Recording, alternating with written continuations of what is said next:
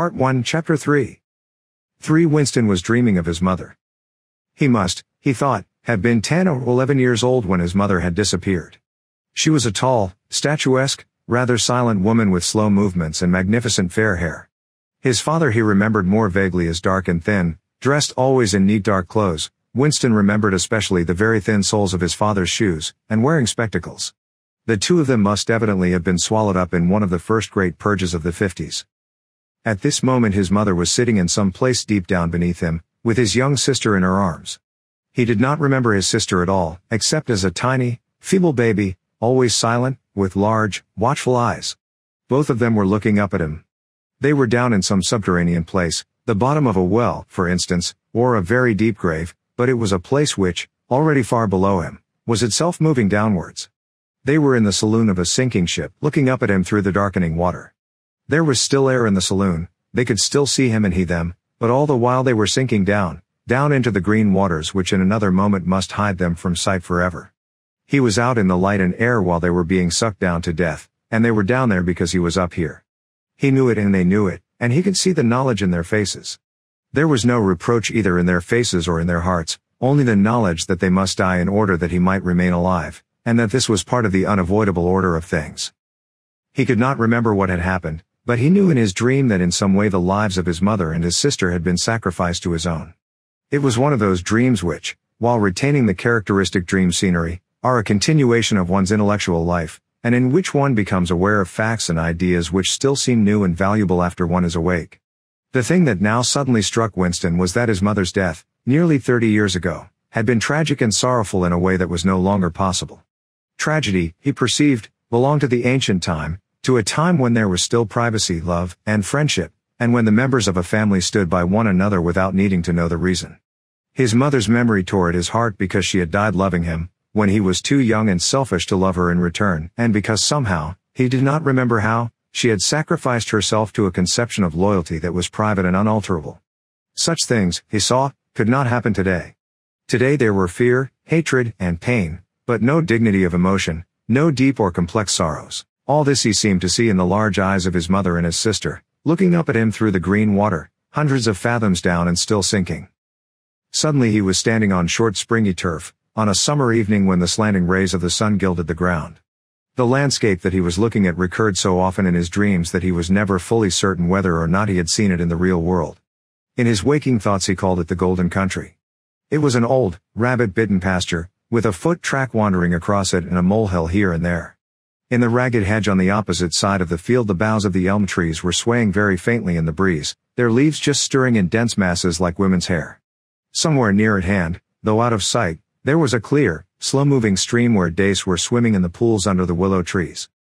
The girl with dark hair was coming towards them across the field. With what seemed a single movement she tore off her clothes and flung them disdainfully aside. Her body was white and smooth, but it aroused no desire in him, indeed he barely looked at it. What overwhelmed him in that instant was admiration for the gesture with which she had thrown her clothes aside. With its grace and carelessness it seemed to annihilate a whole culture, a whole system of thought, as though Big Brother and the party and the thought police could all be swept into nothingness by a single splendid movement of the arm. That too was a gesture belonging to the ancient time. Winston woke up with the word Shakespeare on his lips. The telescreen was giving forth an ear-splitting whistle which continued on the same note for 30 seconds.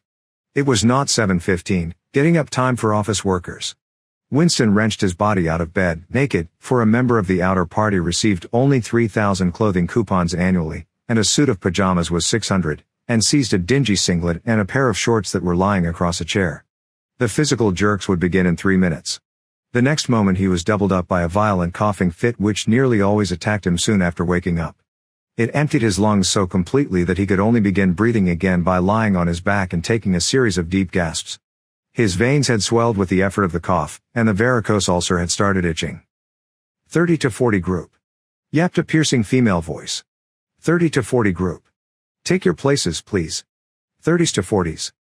Winston sprang to attention in front of the telescreen, upon which the image of a youngish woman, scrawny but muscular, dressed in tunic and gym shoes, had already appeared.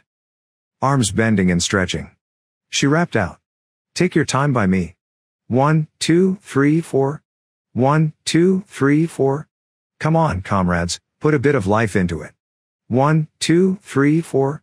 1, 2, 3, 4. The pain of the coughing fit had not quite driven out of Winston's mind the impression made by his dream, and the rhythmic movements of the exercise restored it somewhat. As he mechanically shot his arms back and forth, wearing on his face the look of grim enjoyment which was considered proper during the physical jerks, he was struggling to think his way backward into the dim period of his early childhood. It was extraordinarily difficult. Beyond the late 50s everything faded. When there were no external records that you could refer to, even the outline of your own life lost its sharpness. You remembered huge events which had quite probably not happened, you remembered the detail of incidents without being able to recapture their atmosphere, and there were long blank periods to which you could assign nothing. Everything had been different then. Even the names of countries, and their shapes on the map, had been different. Airstrip 1, for instance, had not been so called in those days, it had been called England or Britain, though London, he felt fairly certain, had always been called London. Winston could not definitely remember a time when his country had not been at war, but it was evident that there had been a fairly long interval of peace during his childhood, because one of his early memories was of an air raid which appeared to take everyone by surprise. Perhaps it was the time when the atomic bomb had fallen on Colchester. He did not remember the raid itself, but he did remember his father's hand clutching his own as they hurried down into some place deep in the earth, round and round a spiral staircase which rang under his feet and which finally so wearied his legs that he began whimpering and they had to stop and rest. His mother, in her slow, dreamy way, was following a long way behind them. She was carrying his baby sister, or perhaps it was only a bundle of blankets that she was carrying. He was not certain whether his sister had been born then. Finally they had emerged into a noisy, crowded place which he had realized to be a tube station. There were people sitting all over the stone-flagged floor, and other people, packed tightly together, were sitting on metal bunks, one above the other. Winston and his mother and father found themselves a place on the floor, and near them an old man and an old woman were sitting side by side on a bunk. The old man had on a decent dark suit, and a black cloth cap pushed back from very white hair. His face was scarlet and his eyes were blue and full of tears. He reeked of gin. It seemed to breathe out of his skin in place of sweat, and one could have fancied that the tears welling from his eyes were pure gin. But though slightly drunk he was also suffering under some grief that was genuine and unbearable. In his childish way Winston grasped that some terrible thing, something that was beyond forgiveness and could never be remedied, had just happened. It also seemed to him that he knew what it was. Someone whom the old man loved, a little granddaughter, perhaps had been killed. Every few minutes the old man kept repeating. We didn't ought to have trusted him. I said so, didn't I? That's what comes of trusting him. I said so all along. We didn't ought to have trusted the buggers. But which buggers they didn't ought to have trusted Winston could not now remember. Since about that time, war had been literally continuous, though strictly speaking it had not always been the same. War. For several months during his childhood there had been confused street fighting in London itself, some of which he remembered vividly. But to trace out the history of the whole period, to say who was fighting whom at any given moment, would have been utterly impossible, since no written record, and no spoken word, ever made mention of any other alignment than the existing one. At this moment, for example, in 1984, if it was 1984, Oceania was at war with Eurasia and in alliance with Eastasia. In no public or private utterance was it ever admitted that the three powers had at any time been grouped along different lines. Actually, as Winston well knew, it was only 4 years since Oceania had been at war with Eastasia and in alliance with Eurasia. But that was merely a piece of furtive knowledge which he happened to possess because his memory was not satisfactorily under control. Officially the change of partners had never happened. Oceania was at war with Eurasia, therefore Oceania had always been at war with Eurasia. The enemy of the moment always represented absolute evil, and it followed that any past or future agreement with him was impossible. The frightening thing, he reflected for the 10,000th time as he forced his shoulders painfully backward, with hands on hips, they were gyrating their bodies from the waist, an exercise that was supposed to be good for the back muscles. The frightening thing was that it might all be true. If the party could thrust its hand into the past and save this or that event, it never happened, that, surely, was more terrifying than mere torture and death. The party said that Oceania had never been in alliance with Eurasia. He, Winston Smith, knew that Oceania had been in alliance with Eurasia as short a time as 4 years ago. But where did that knowledge exist? Only in his own consciousness, which in any case must soon be annihilated.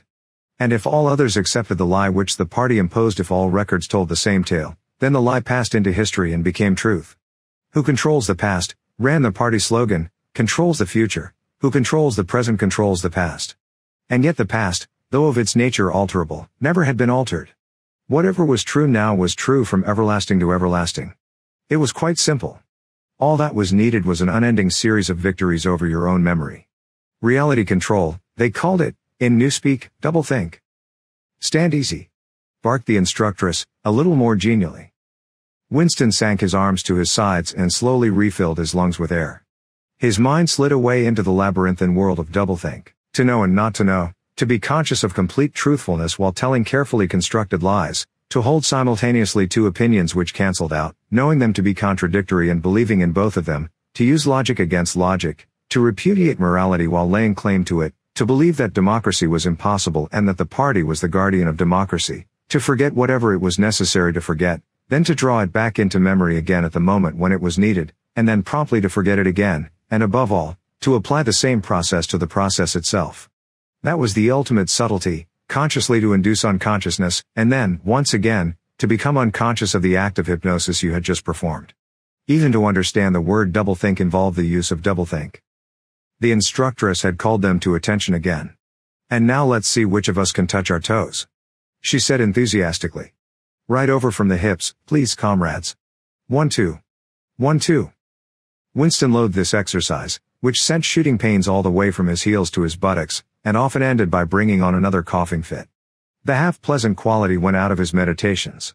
The past, he reflected, had not merely been altered, it had been actually destroyed. For how could you establish even the most obvious fact when there existed no record outside your own memory? He tried to remember in what year he had first heard mention of Big Brother. He thought it must have been at some time in the 60s, but it was impossible to be certain. In the party histories, of course, Big Brother figured as the leader and guardian of the revolution since its very earliest days. His exploits had been gradually pushed backwards in time until already they extended into the fabulous world of the 40s and the 30s, when the capitalists in their strange cylindrical hats still rode through the streets of London in great gleaming motor cars or horse carriages with glass sides. There was no knowing how much of this legend was true and how much invented. Winston could not even remember at what date the party itself had come into existence. He did not believe he had ever heard the word ingsoc before 1960, but it was possible that in its old speak form, English socialism, that is to say, it had been current earlier. Everything melted into mist. Sometimes, indeed, you could put your finger on a definite lie. It was not true, for example, as was claimed in the party history books, that the party had invented aeroplanes. He remembered aeroplanes since his earliest childhood. But you could prove nothing. There was never any evidence. Just once in his whole life he had held in his hands unmistakable documentary proof of the falsification of an historical fact. And on that occasion, Smith! Screamed the shrewish voice from the telescreen. 6079 Smith W. Yes, you. Bend lower, please. You can do better than that. You're not trying. Lower, please. That's better, comrade. Now stand at ease, the whole squad, and watch me. A sudden hot sweat had broken out all over Winston's body. His face remained completely inscrutable. Never show dismay. Never show resentment. A single flicker of the eyes could give you away. He stood watching while the instructress raised her arms above her head and, one could not say gracefully, but with remarkable neatness and efficiency, bent over and tucked the first joint of her fingers under her toes. There, comrades. That's how I want to see you doing it. Watch me again. I'm 39 and I've had 4 children. Now look. She bent over again. You see my knees aren't bent. You can all do it if you want to, she added as she straightened herself up. Anyone under 45 is perfectly capable of touching his toes. We don't all have the privilege of fighting in the front line, but at least we can all keep fit. Remember our boys on the Malabar front. And the sailors in the floating fortresses. Just think what they have to put up with. Now try again. That's better, comrade, that's much better, she added encouragingly as Winston, with a violent lunge, succeeded in touching his toes with knees unbent, for the first time in several years.